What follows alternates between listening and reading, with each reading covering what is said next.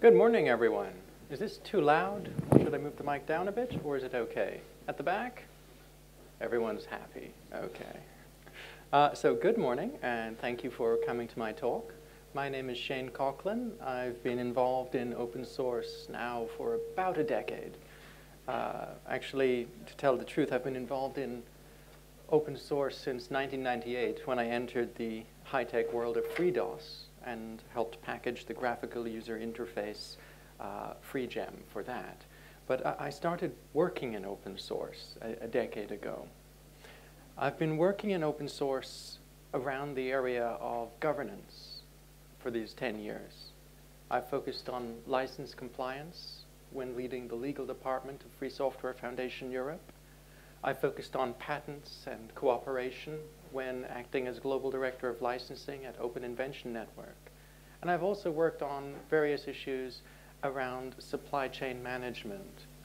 Most recently, by way of example, I'm the chair of the Open Chain curriculum, where we're building supply chain management processes that are freely available to all companies that want to implement world-class processes and a world-class specification for managing open source in the supply chain. It's a Linux Foundation project. I'll talk about it a little later. Insignary is the company that I'm with. We're focused on dealing with binaries in the supply chain. And we essentially have a technology that allows us to do some scanning into binaries to find out what open source is there and what security or compliance issues exist without undertaking reverse engineering. Now, today's talk is about security and IoT. I'm very interested in this topic because I think that IoT is going to be dominated by open source. And in open source, we haven't always put security first in how we develop, deploy, and maintain our software. Let me explain why I think this and how I think things will develop next. The first point would be that open source is everywhere. Nowadays, open source is undoubtedly used by the vast majority of companies for the vast majority of purposes. There is a survey, a yearly survey, run by Black Duck Software, the Future of Open Source survey, they call it. And there are some startling numbers out of the 2015 survey. One is that 78% of surveyed companies are using open source to run their infrastructure, let alone their products. And only 3% of surveyed companies said they don't use open source in any way. And that 3% figure itself is fascinating to me because in my job, I meet a lot of companies involved in mergers and acquisitions. I meet a lot of companies involved in scanning technology. And every company that I've spoken to who does mergers and acquisitions or has scanning technology tells me that they always find open source in every company. So I rather suspect that the 3% of companies that said they don't use open source just missed it. Another fascinating number, and this is a really important number for IoT especially, is that 89% of surveyed companies said that open source increases essentially their speed of innovation and their time to market. That the open source as an approach to dealing with software is just better when you need speed. And obviously around areas like consumer IoT, that's going to be critical. And that's one of the reasons that open source will be dominant in IoT. Now, these numbers represent the opinions of a lot of different companies in a lot of different industries. And they do give us a strong indication that a lot of people see great value. The next question, as you can probably guess from my accent, I'm from the British Isles, and we're famous for being skeptical. The next question is, what's the catch? You know, this is fabulous, so what's the catch? And because we're talking security today, that's the catch I'm going to focus on. we have had some interesting, and I mean interesting in a completely neutral way, some interesting public exposures around open source and security in the last couple of years. Heartbleed, Shellshock, Freak, Ghost, and Venom are two examples. And what's interesting about these exposures is that they were discovered by manual analysis. Static and dynamic tools to find security vulnerabilities did not discover these problems. And some of these problems were open for quite a long time. Look at this, 1989 until 2014. That's not really a fantastic amount of time to have a security vulnerability in the wild. So that is a bit of a catch. Now, of course, by majority in this room, we're people who are either engineers or very tech savvy. So we know that it doesn't matter if you're using proprietary or open source software. All software has bugs. The difference is that in open source, we talk about it more openly. We do things like put these slides up and say, that's not good, how do we fix it? In proprietary software, people tend to be less open about what's going on and have less ability to share information. But yes, we have had some serious security vulnerabilities discovered, and we did not find them with automated tools for static and dynamic analysis. That is a concern. And it matters because this virtually unreadable graph, but important graph, this comes from AV Test, a German company, and this is a fascinating graph. It just shows malware. Malware out in the wild. So, you know, here's, for example, 2006, and here's 2016. So we're seeing a lot of rather hostile software, an escalating curve. And when we have an escalating curve of things like malware, and we have the issue that software has vulnerabilities, and we're talking about things like smart homes, IoT, connected infrastructure, it becomes quite clear that we need to do something about this. Gartner had a very interesting survey, opinion, about open source. Essentially, they said that open source is going everywhere. It's being adopted everywhere, and it's doing fantastically. But because of being so successful, there will be more security and quality defects discovered and attributed to open source projects, precisely because it's mainstream. Now, our challenge in open source is that as we go everywhere, as our defects are discovered, as our processes to prevent defects are found to need improvement, how do we do that? How do we improve our processes, and how do we make sure that we correct our errors? We need to think about this very seriously. You're probably bored to death of seeing numbers like this, but the Drown attack left 11 million websites using OpenSSL at risk. And I don't know if you followed closely the updates on websites, but an awful lot of websites didn't update very quickly to correct their potential breach. That's not good. And that's a website. That's very easy to update. That's very easy to patch. In Korea recently, there was an IoT breach. Harmless. It was just a prank. A transport information screen was hacked to display pornography, which was just a prank. But as we deploy more and more smart infrastructure, we need to stop that, because the guys who are doing pranks are not the guys behind the majority of malware, and they're not the people that we need to worry about. But the fact that a prankster can do that, we need to worry about. So, open source security is a big deal. It really is. And it needs to be at the top of our list when we are talking about open source in areas like IoT. What do we do? And how many of you are familiar with compliance, open source license compliance in this room? Quite a few. Oh, right. Well, that's important and that's good, because I think it's fair to say that we have a lot of documentation for processes, documentation for workflow, and documentation for training around open source license compliance today. We also have tooling available as well. We have proprietary and commercial tooling. We have open source projects which allow us to automate aspects of compliance management. I'll just name a few. Don't worry, you'll be able to find these on the OpenChain project later.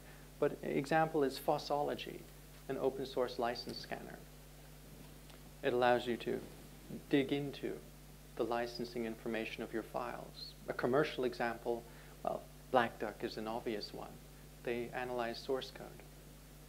But we're only starting to see the evolution of similar processes and documentation, tooling, automation for open source security. Most companies actually don't use any yet. I'm going to bring up another number, Black Duck survey again. This is not a good number.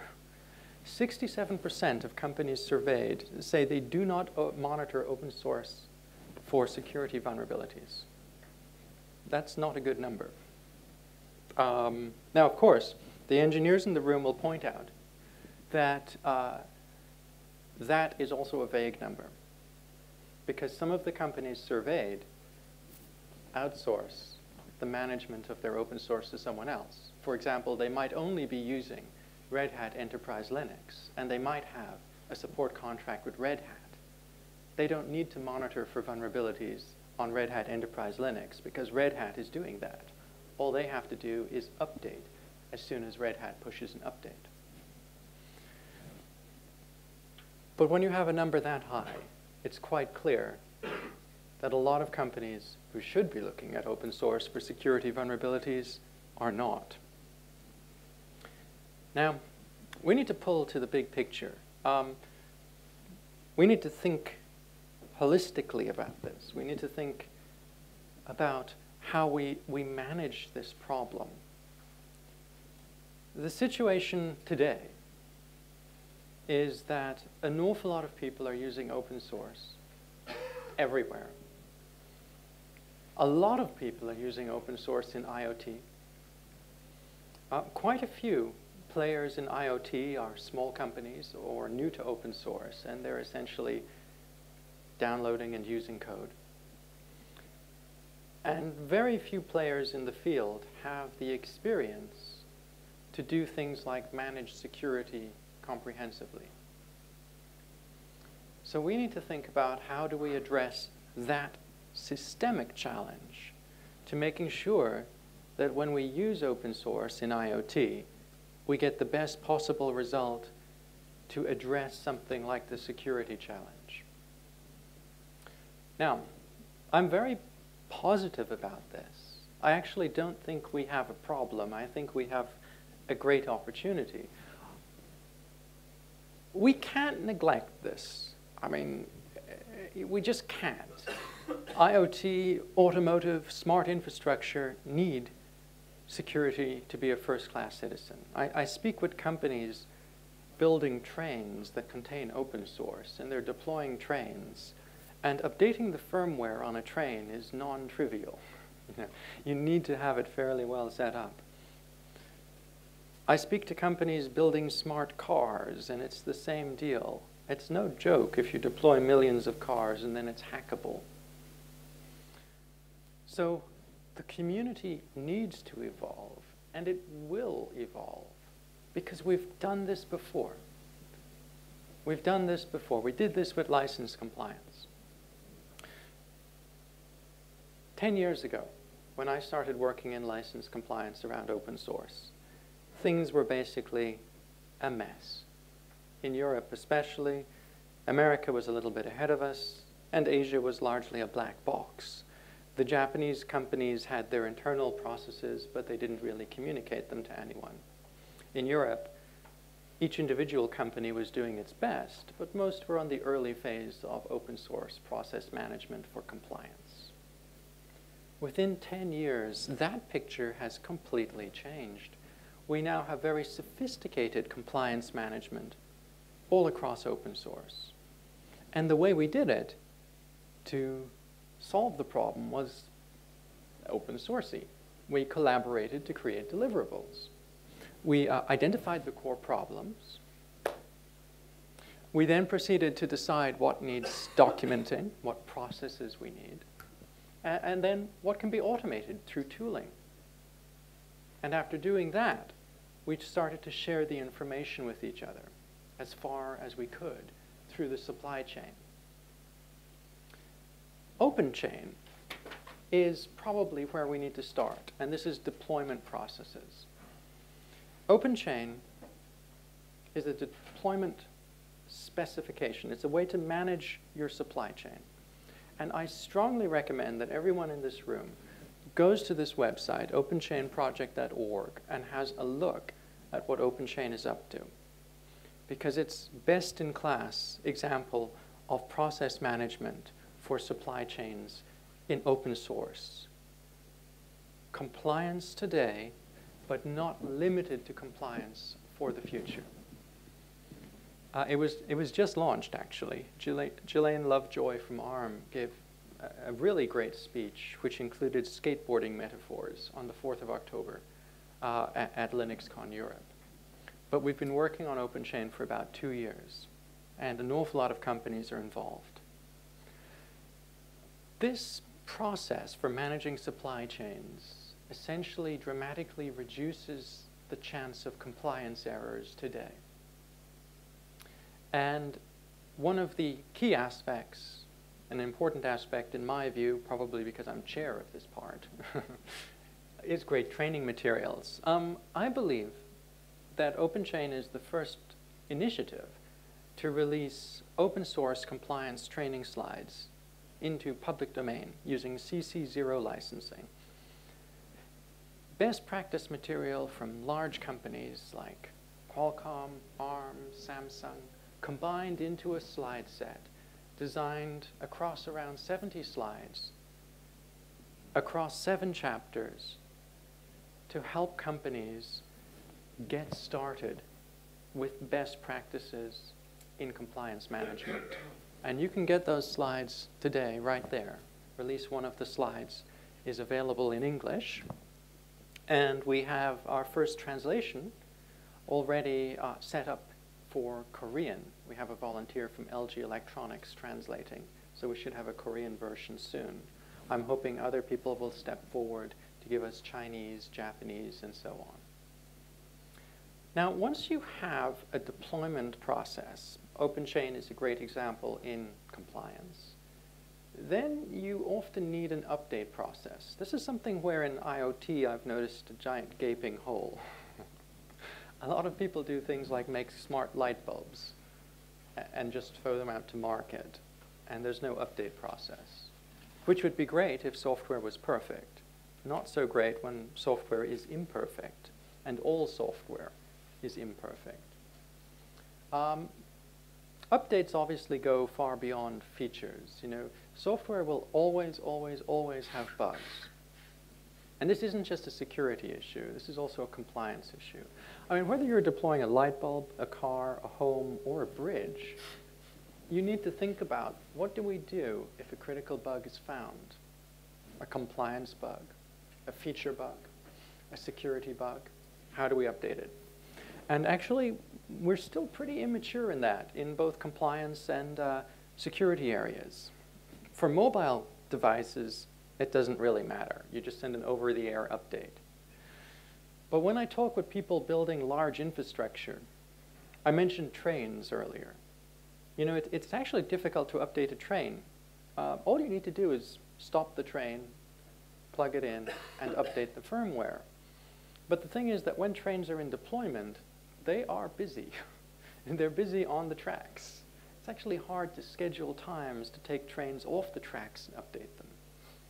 When you have a bridge, that's a challenge. You might have hundreds of devices on the bridge. Have you set them for update? Are they truly interconnected? Got to think about that. Cars, billions of connected IoT devices. That's interesting. IoT devices that are inherently connected to your smartphone app. but don't necessarily have a way to update themselves if there's an error. We need processes for that, and we probably need to share that information around those processes in a much better way than we do today. While we manage to do deployment processing sharing, we haven't done that well on update process sharing yet. Now, once we have all those processes and training materials in place, next step is automation. Automation is an area where I've spent a lot of time, and it's very simple. Humans can only do so much. We need to automate as much as possible of everything that we do regarding maintaining our technology. So today, example, automation with compliance teams. This is an area I'm very familiar with, so this is my example. It usually comes in the form of tools that check source code or binary code. And these tools help you meet process requirements. The best tools essentially really do know the process and can tell you, yes, this incoming code matches requirements. It matches the SPDX requirement and fits into your known requirements for OpenChain, for example. Now I'm going to call out some of the tools, and this isn't endorsement, it's just to call out one project and one company in each area. So in source code, we have Fossology, which is a really interesting project initiated by HP, but with a large ecosystem of users now. And we have Black Duck Protex, which is a product, proprietary product for scanning source code. Other tools, binary code.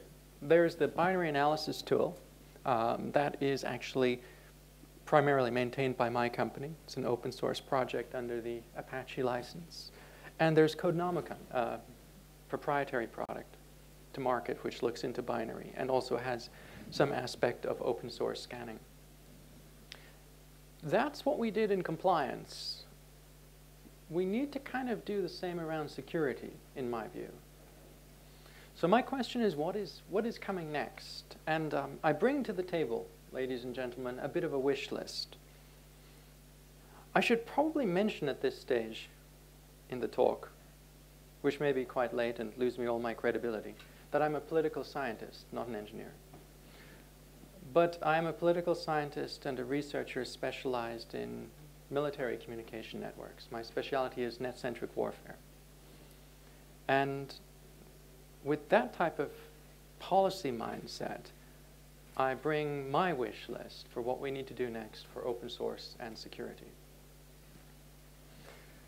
First of all, security needs to be a first-class citizen. Too many people take it too lightly. Too many engineers are blasé about security. Oh, I can patch it. That's great. How will you patch it? What's the process? Too many companies are blasé about security. Oh, it's too expensive, and besides, this code is fine, it's mature. Really? We have those interesting statistics about how many bugs per 1,000 lines of code you find on average. Open source does well, but it still has an average number of bugs per 1,000 lines of code. We need freely available materials to actually help people train themselves in security and process management, to bring them up to speed. The vast majority of our suppliers, especially around hot new areas like IoT that depend on lots and lots of little companies all over the place, the vast majority of these suppliers have no idea what they're doing with regards security and open source. They just don't. It's not their fault. We need to make the materials to help bring them up to speed. And we need a selection of projects and commercial proprietary solutions dedicated to helping address the challenge of open source security in deployment processes, update processes, and automation. In other words, what we need for security is exactly what we have in compliance. Now, very quick case study, how my company is dealing with this, because we do security as well as compliance. Our catchphrase, get confidence, true clarity. Our product is called Insignary Clarity. So you see, we were very smart. So we launched on the 4th of October. We've been working on this for a long time. We've been working on this company for quite a while, and it's based off an open source project called BAT, or the Binary Analysis Tool. BAT has been deployed to market for over 6 years, primarily to address compliance issues. But more recently, the open source project has also had security features in collaboration with the Dutch National Cyber Response Team. The binary analysis tool is pretty interesting. And this is the open source project.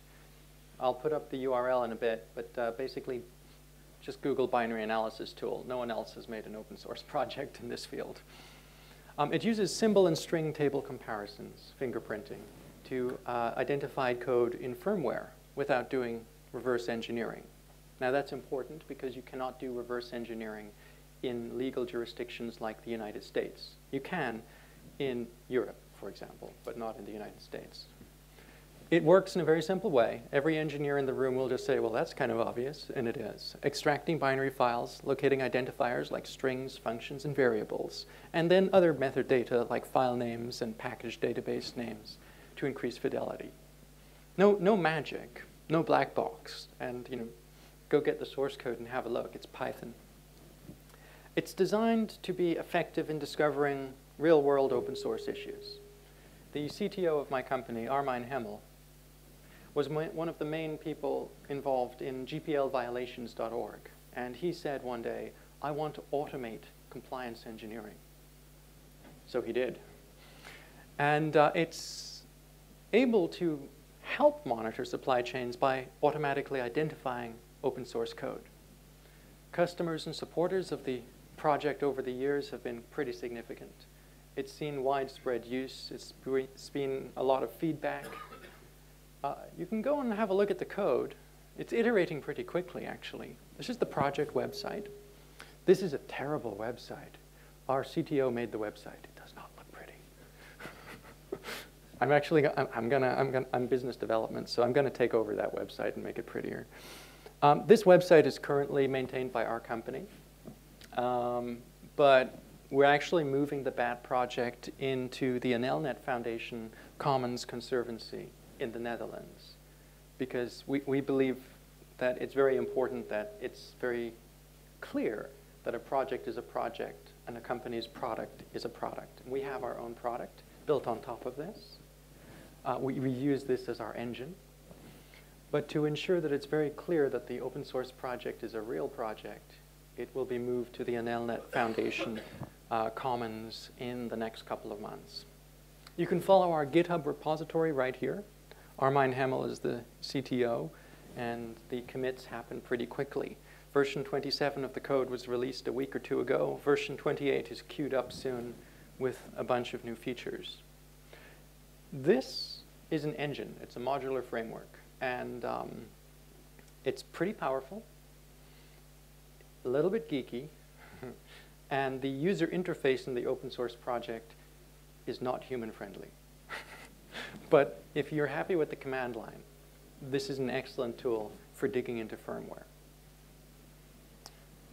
Clarity, the commercial solution we do, very brief overview on this one because it's not a sales pitch. High-level overview.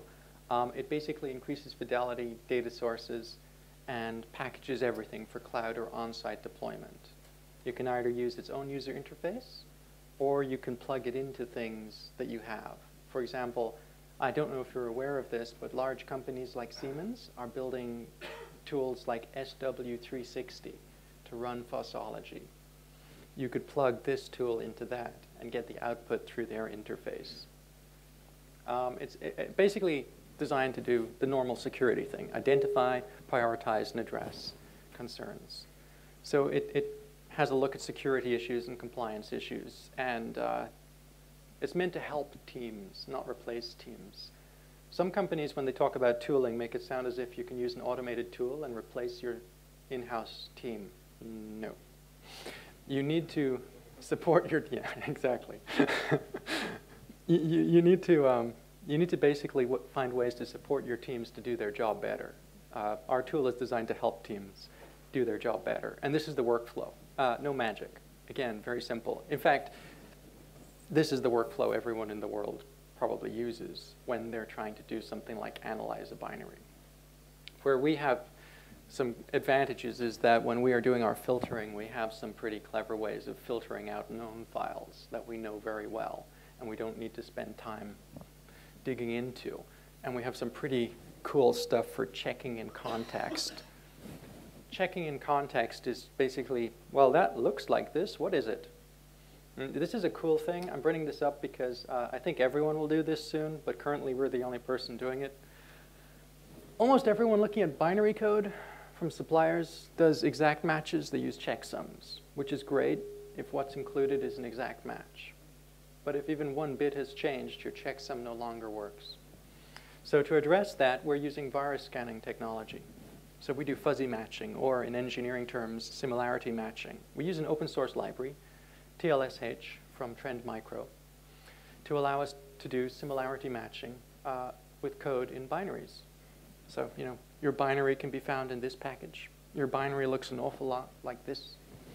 It allows us to find code that has been slightly altered and to match it and to say, oh, that's interesting. That really does appear to be this open source component with this percentage of change.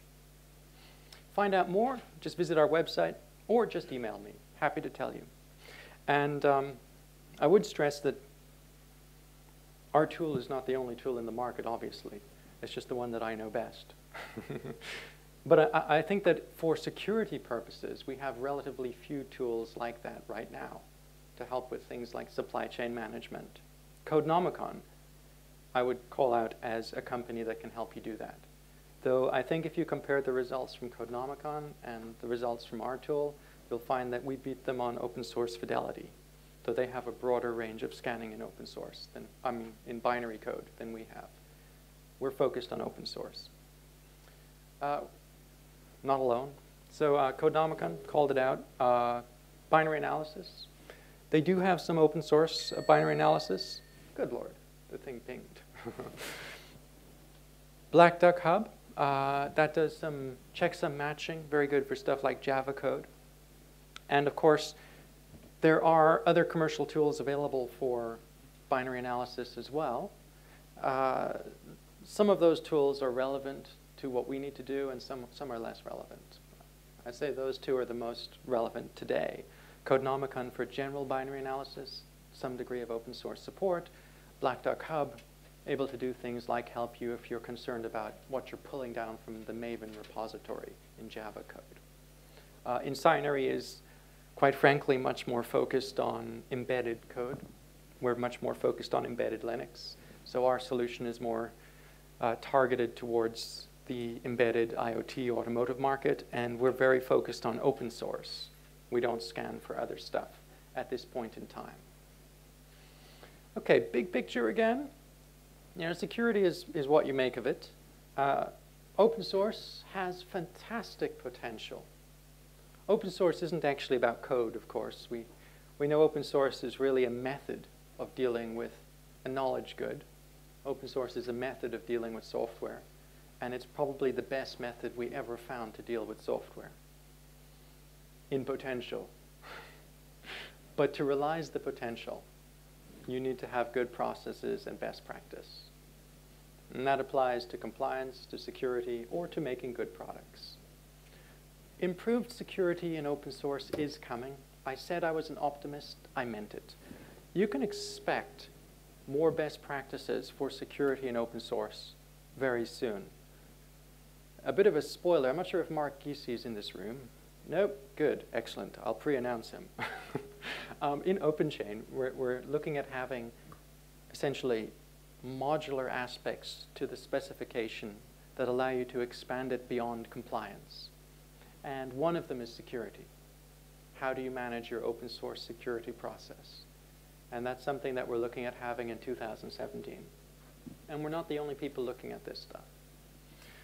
On the tooling side, you can expect the emergence of a range of tools to help you deal with things like security. Right now, there's a couple. There's the binary analysis tool open source project. There's Insignary Clarity just coming to market now. There's Codenomicon, and there's Black Duck Hub. That's about it at the moment. But you'll see a lot more tooling in 2017, 2018 on the project side and on the proprietary side. big picture again, open source has some security challenges. I mean, that's just true. It does have security challenges. It is also true that open source is just as secure as proprietary software. And it is also true that it will get better over time. We always do. We always have. That's why we've taken over software, why we're eating the world.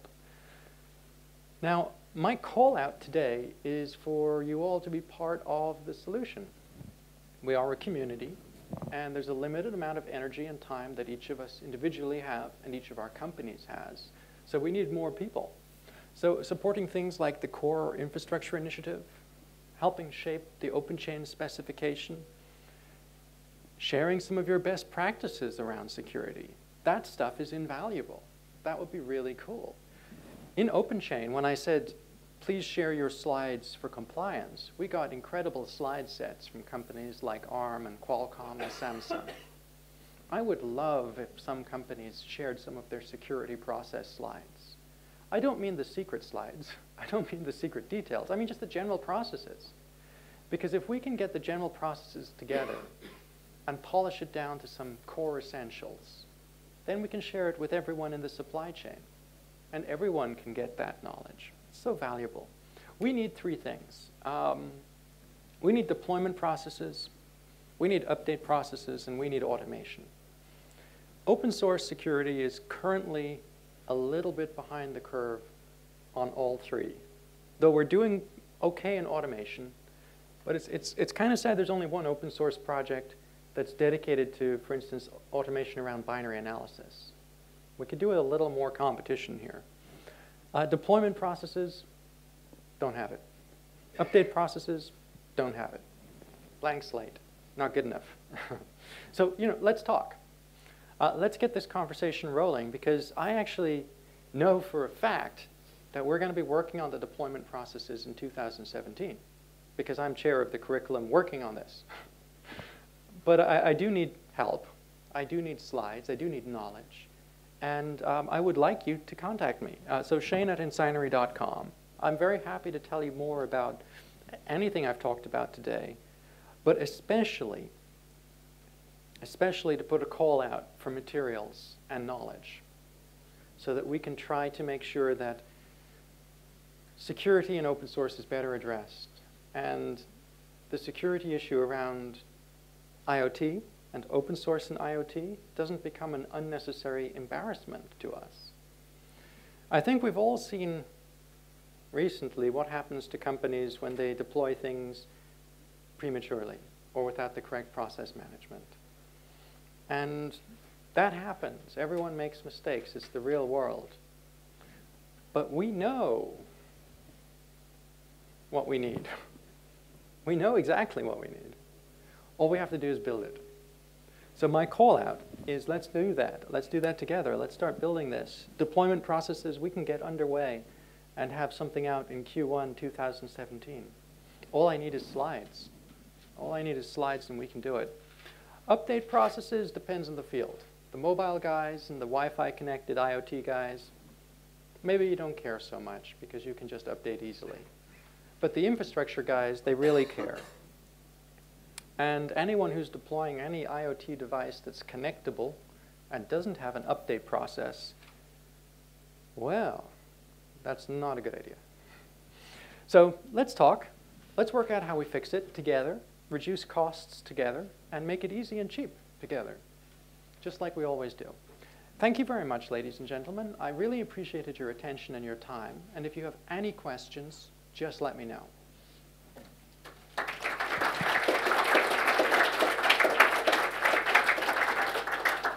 So, any questions? One question from this gentleman here. Well, you mentioned that we could solve like the security problem similar to how we address the compliance problem. I think there's one more step. So actually what I would want is 4 steps, and what the missing one is participation. Ah! Because this kind of expect that the security fixes will come in for free. Yes. But we have a lot more users of open source software, a lot more people also like contributing. But what I see among a lot of projects is like reviewing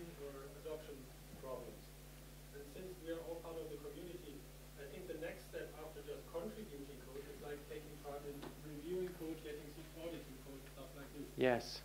So I think it's now to call out that the next step of participation is to engage in such things. Either doing it by directly, if the component is critical to you, or like more and more like creating stuff like the CII. Yes. A lot more of that. So we get the security fixes, which we then can deploy after the notice. I completely agree with you. Participation is something that I essentially pre-assumed in that, I mean, one of my call-outs was, we do. I mean, one of my call-outs was, oh, it's not on this slide, it's on an earlier slide, was core infrastructure initiative. This is really important. This helps do things like fund audits. We have huge problems in participation, and OpenSSL, I think, was such a great example of that. You know, this was a project we were using to essentially secure the internet, maintained by 2 people in their spare time. And the concept that many eyes squash all bugs works if many eyes are looking. But instead, we all deployed OpenSSL, and we're like, well, I'm sure that Google is looking, and I'm sure Facebook is looking. I'm sure it's fine. And the thing was badly broken. So yeah, I entirely agree with you. Participation is so key.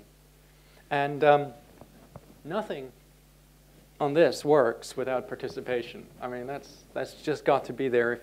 If we're not collaborating, we're messing up. And if the projects are just left out in the wild and not supported, we're messing up. And one thing every project I speak to when we talk security is they tell me they don't have the resources to security audit. It's expensive. I mean, they need money for that. And it's not like they're out there begging for the money. It's opposite case.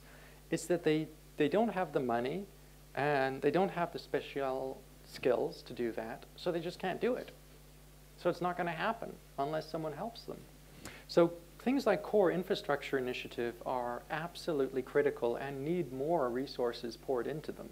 I mean, we're generating tens of billions of dollars out of this code in revenue every year.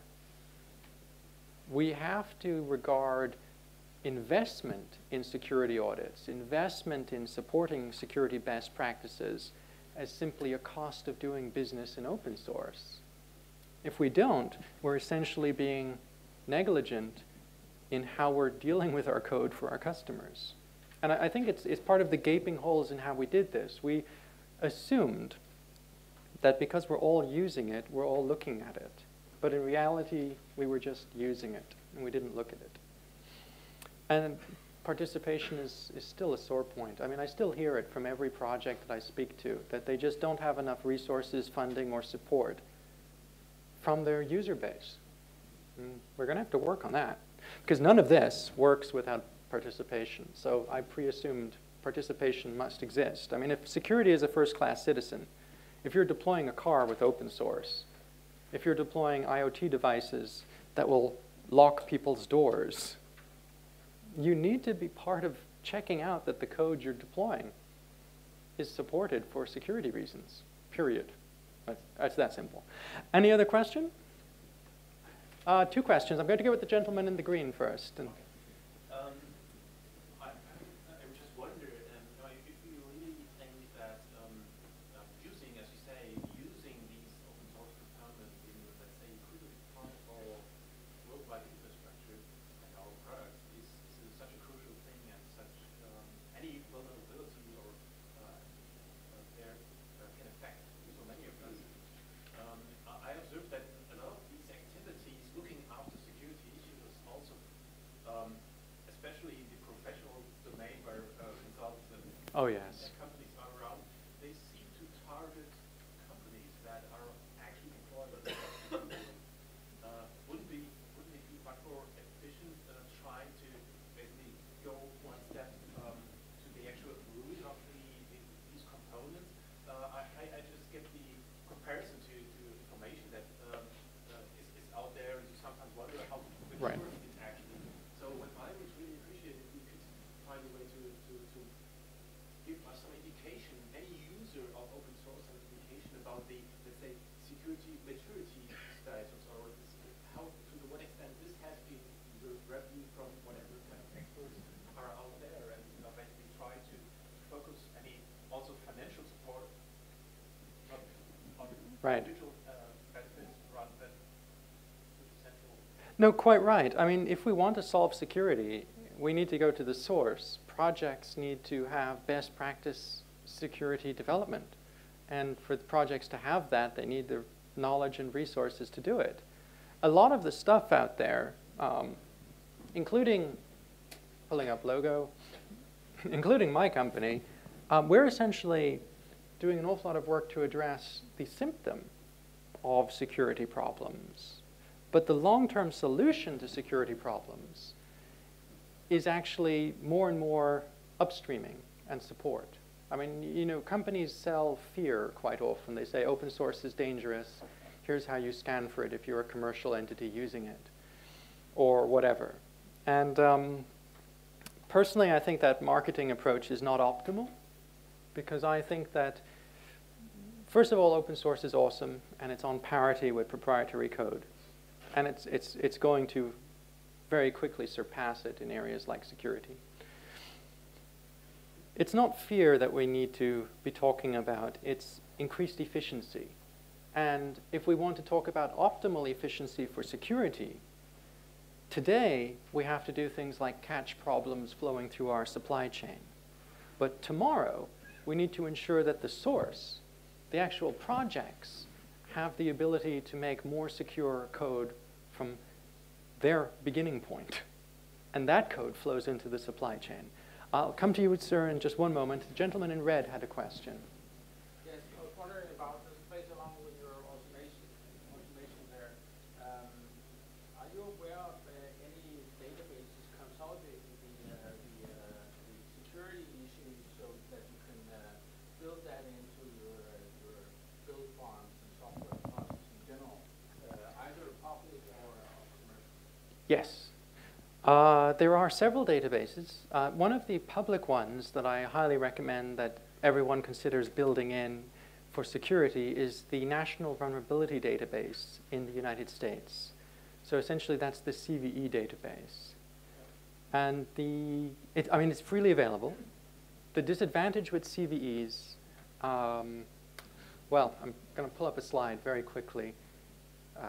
Thank goodness I didn't have fancy transitions. This would take forever. Okay, the disadvantage with CVEs is that CVEs often state these devices are vulnerable, and it lists, you know, one device or two devices or three devices. But the vulnerability is often something like a bad driver, and that driver has been deployed in similar chipsets across a lot of the market. So sometimes you have a CVE report, and the CVE report allows you to know certain devices are vulnerable, but in actuality, the vulnerability might affect hundreds of devices in market. And that's where something like similarity matching is really important, because if there's a similar driver to one that's known to be vulnerable, for example, similarity matching allows you to say, that could be bad. So National Vulnerability Database is a start, and it's not a bad start. Commercial side, VunDB is an example from risk-based security. VunDB is a database which consolidates a lot of different security advisories and other databases. We are using the National Vulnerability Database.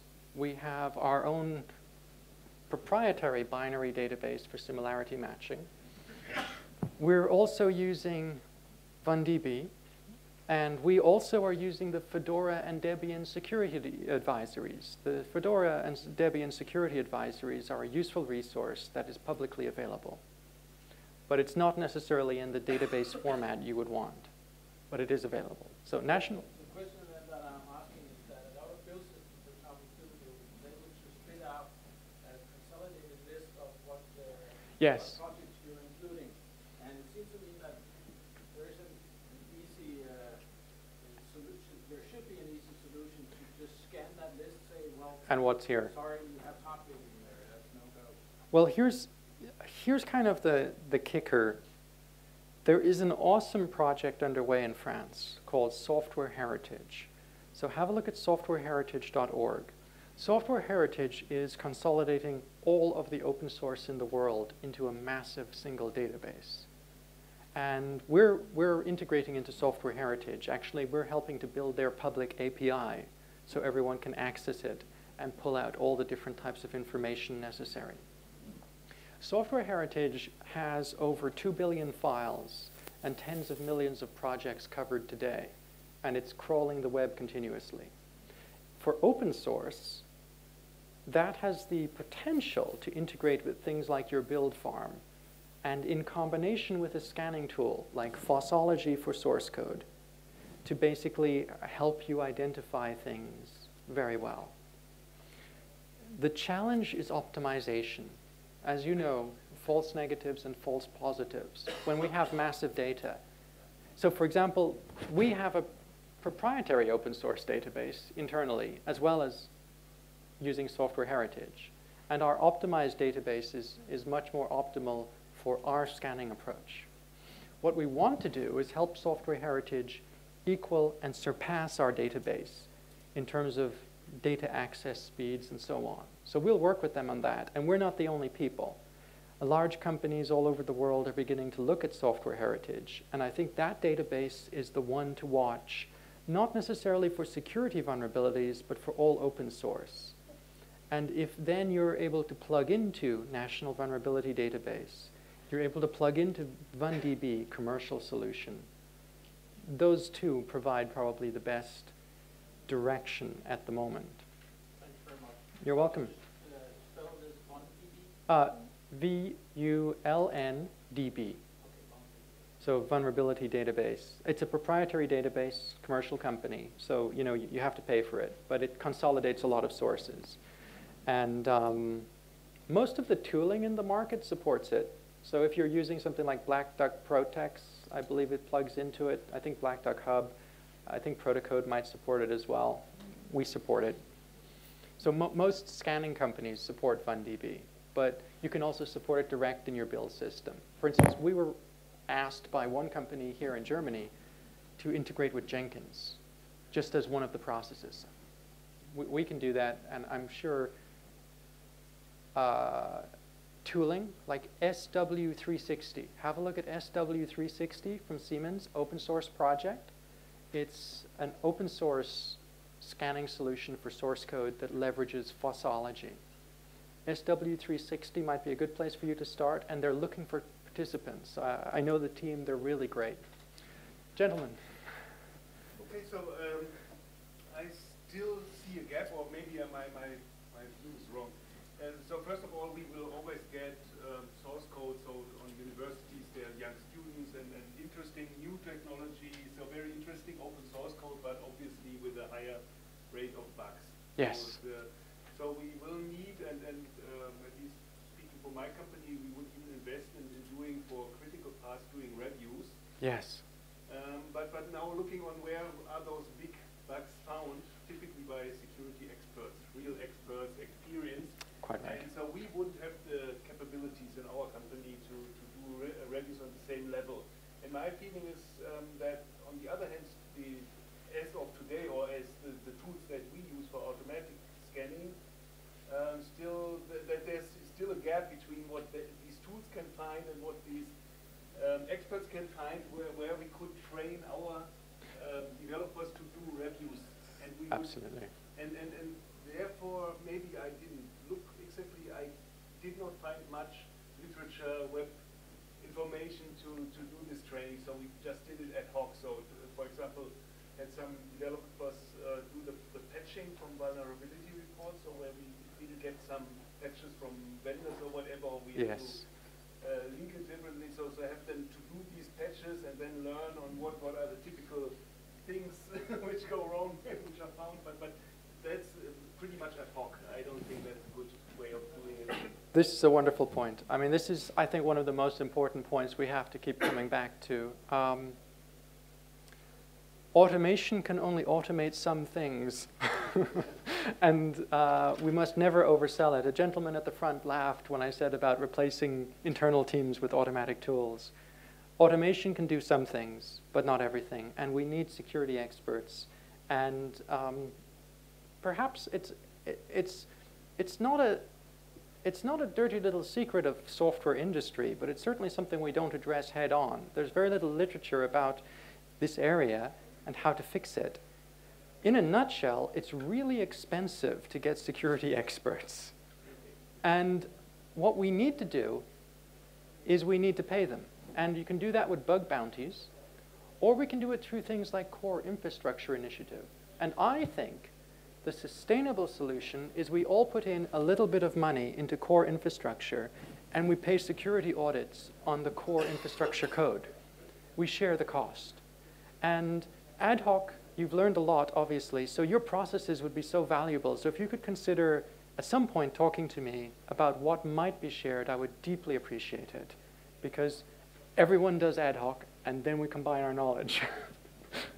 I will come to you in one moment. Just a short sentence for, I'm working for a big company, so I cannot really share it. Oh, of course. Because I developed it, so I can, of course, join the open project and bring my experience to it. But that's, No. Just share slides. That will not be possible. I totally understand. In fact, what I would suggest is, if at all possible, email me at shane@insignary.com, and what I will do is I will share the information that we're developing, and perhaps you could share that into your company and see if it is positively received. And in that case, maybe a dialogue. Yeah. I mean, this is a long-term project. It took us 2 years to build OpenChain and get the specification and the shared slides out. We're not in a hurry. It's more of we want to gradually work together. You had a comment, sir. I think there are two parts of that.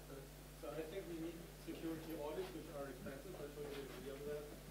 But some bugs just came in because Right. because the review process was sloppy. There were not enough resources. Absolutely. So having engineers working on the regular review process or just keeping one eye on it Is will so. already be one part of the security thing we need. Absolutely, absolutely. And one thing I think I'm going to call out Microsoft here and just say they did great work with their IDE for flagging security errors, I thought, years ago, where their IDE would essentially nag you about security problems.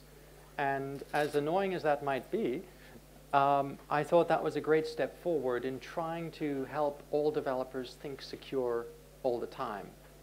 And the more that we help our developers and give them support to build security in, the better. They don't have to be security experts. So I mean, I think that if we have any IDE that isn't flagging obvious potential security problems, that feature needs to be added. And I think that if there's any training process that isn't telling our engineers, think security first as a first-class citizen, we need to adjust that process. And I completely agree. So yeah, we always need to train internal. We need to make security first class, but we also need to fund those real experts out there who do stuff like find Heartbleed and Shellshock and all of that. So I think that's it. Thank you so much for the wonderful questions and your time. And I have business cards if you need them somewhere, I hope. Well, maybe I have business cards. And I really appreciated your time. Thank you.